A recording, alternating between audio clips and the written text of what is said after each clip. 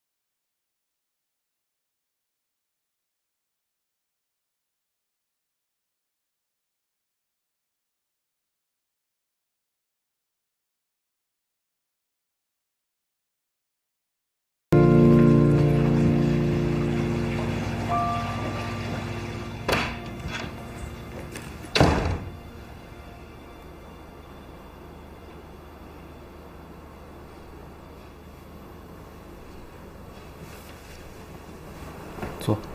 为什么要骗我？为什么一直骗我？你跟关浩是好哥们儿。没错，我也是刚刚才知道你是他前妻的。那保安呢？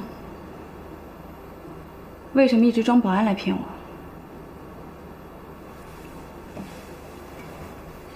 说话呀！敢做不敢当，算不算男人？我是保安，跟我是北澳的执行总裁，有区别吗？没区别吧？你所有的情绪，不都是冲着我这人来的吗？我就是我，跟身份没有关系。你觉得没有区别吗？别再为你的欺骗找借口。你是不是得了妄想症，把我当药丸吃啊？你幻想所有接触你的女人都因为你是执行总裁，不喜欢保安的就是拜金女，只有喜欢上当保安的你，那才是真的爱你。你以为你有这种所谓的崇高的理由，你这样欺骗别人就不卑鄙了吗？你更无耻，更不要脸，你根本就是一个自私的妄想狂。行，还有什么都说出来。偷窥狂！你不光是个妄想狂，你还是个偷窥狂。我的一举一动你都了如指掌，你到底想干嘛？你觉得你这样很满足、很过瘾吗？我等着西装洗好。进来的不是时候啊。巧儿，没事，先出去吧。你别走，小助理，为什么你也要跟着他一块骗我？邓小姐，这个地方是公司，请你在公司不要谈论私事好吗？你给他洗衣服也是公事吗？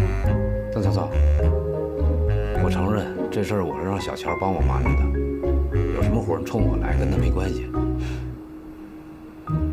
公司一直传言，乔助理不去当副总，情愿当助理，是因为你们两个有一种特殊的关系。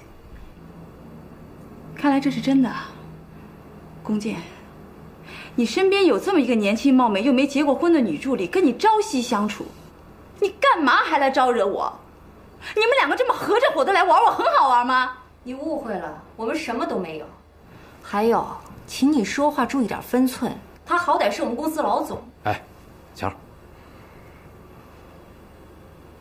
从现在开始，我只是上位律师事务所派来的工作人员。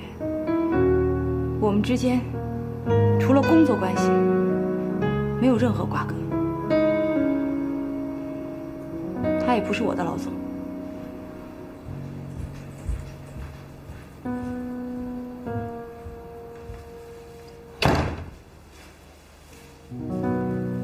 我是真没想到，她会是光浩的前妻。你们刚才说的话，我都听到了。我故意进来的。我实在是看不惯他那样，也太不尊重你了。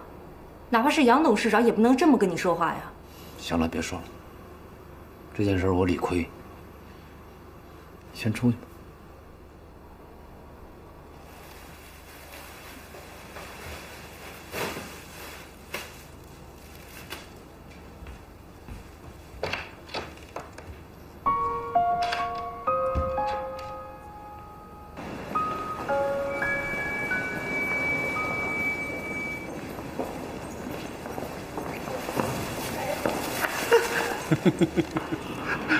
走吧，咱们一块去吃个饭。你想干什么呀？当初婚是你要离的，你现在天天这样，你到底想要干什么呀？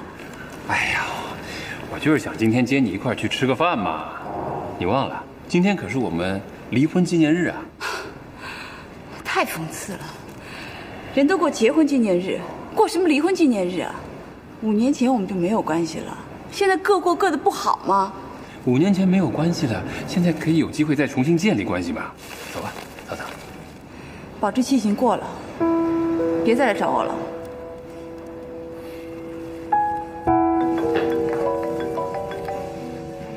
喂，艾草。啊，我刚离开办公室啊，在地库呢。哎，行，那我在车里等你啊。好嘞。